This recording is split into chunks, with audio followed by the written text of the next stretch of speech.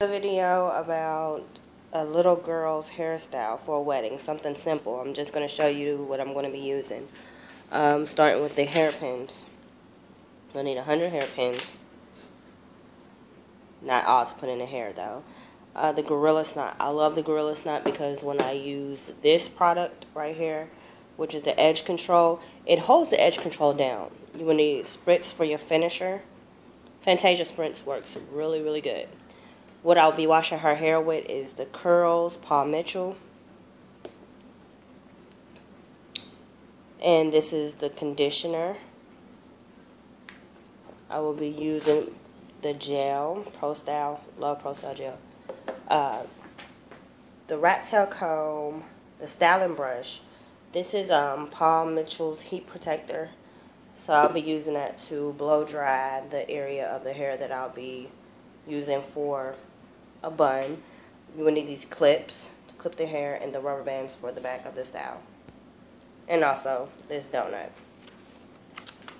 And I don't know if I'm going to make this a two-part video or not, but I'll be getting back with you. This is my oldest daughter, so I will be showing you like the texture of her hair before and after I wash it. So this is the texture before. I had, two strand twisted it, so it's in its natural state right now. This is about a week old. Yeah, it's about a week old. I wanted to wait until a couple days before the wedding to do this specific style. So I'll be back.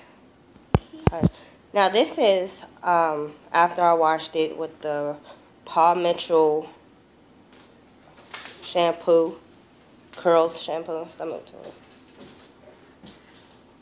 This is her hair washed. I'm actually going to use this brush to brush it out when I put the conditioner in. So at this time, I brushed the conditioner through. I'm letting it sit for a little bit. Like I said, this is her texture here. All my daughters have actually different textures.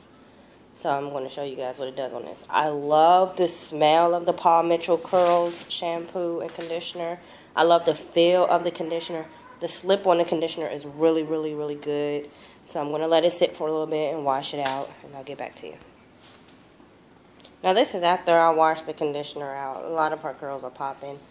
I absolutely love the way it feels. It really does feel like a conditioner. You know, some conditioners you put in your hair don't feel like it's conditioned. It doesn't feel moisturized. This feels very moisturized. Even though it doesn't look like it, it feels like it. So what I'm about to do right now is use the Paul Mitchell heat protector, and I will get back to you guys. The next step I'll be taking is to section this off into two spots. The back I'm going to part straight down and make it into two separate areas. But this part is where her donut's going to go. So I will post the pictures in the description box. Thank you for following. And if you have not followed yet, subscribe, rate, and follow.